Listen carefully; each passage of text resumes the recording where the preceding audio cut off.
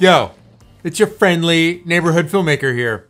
Adventure filmmaker, that is. And today we've got another episode of Tech Tuesdays. A few weeks back, I shot a timber frame build for Jesse and Alyssa over at Pure Living for Life.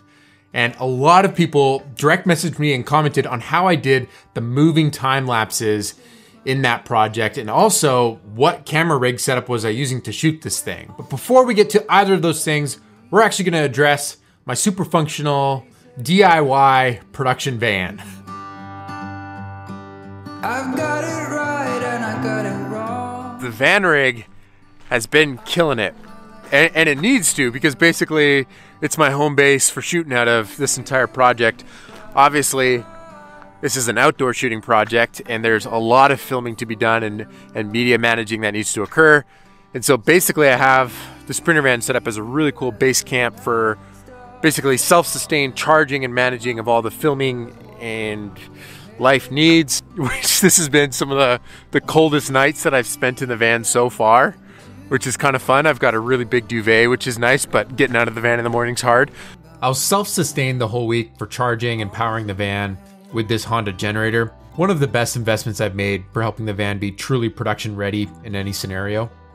That's basically what's been powering this entire rig, so that way I can be self-sustained and off their system and all of that.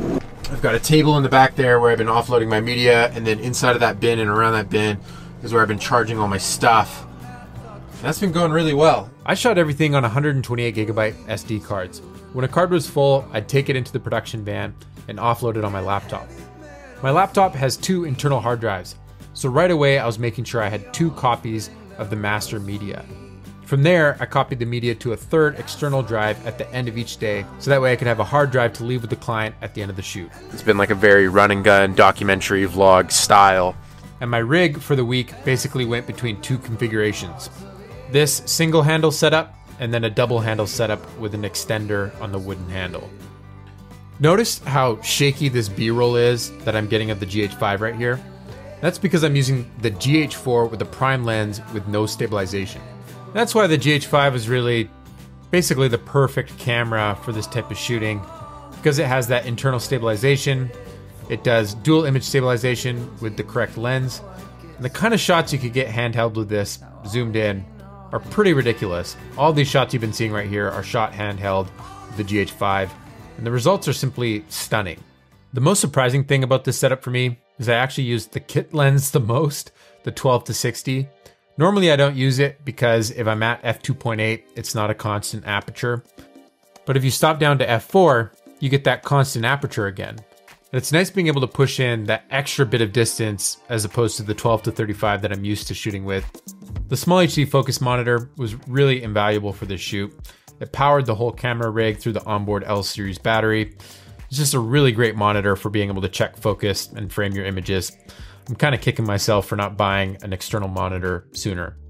For sound, I was using the Rode VideoMic Pro Plus with everything attached to the 8-sync cage with small rig accessories and handles.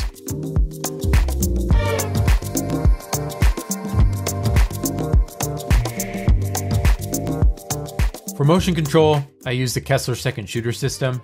I've got a 5-foot TLS rail, which I often had the GH4 on with a 7-to-14mm lens.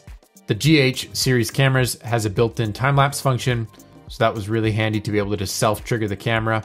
And I also used my shorter stealth slider to get some other time-lapse angles at various times, often using Jesse and Alyssa's Canon 80D for this. I also snapped the lens on my A6300 in half. I'm still trying to pretend that didn't happen.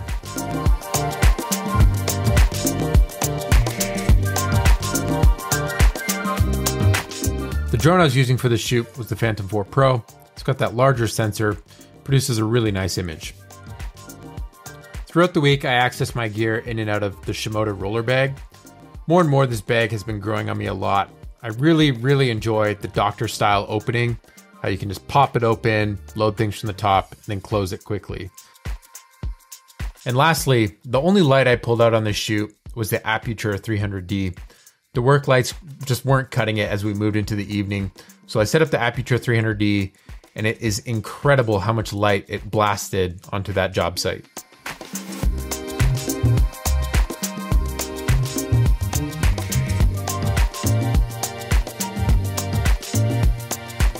I hope you enjoyed a bit more of a detailed look into the timber frame shoot. But now that we're back in the studio, I've got some confessions to make. I spent a couple $1,000 on equipment for the studio. A lot of it was just the little things that add up. I bought these multi-chargers finally for my different batteries. I'm just getting so fed up of the tiny little chargers, and I wanted just a better solution for charging all my batteries. I'll let you know how these guys go in the long run. I bought some various HDMI cables. I got some different rig components for trying to use V-mount power for my GH5 setup. Trying to look at a system that I could use for longer shoulder rig days. I also bought some new Kessler gear, a stealth slider at the 2-foot length, and one of the motion control motors for the second shooter system.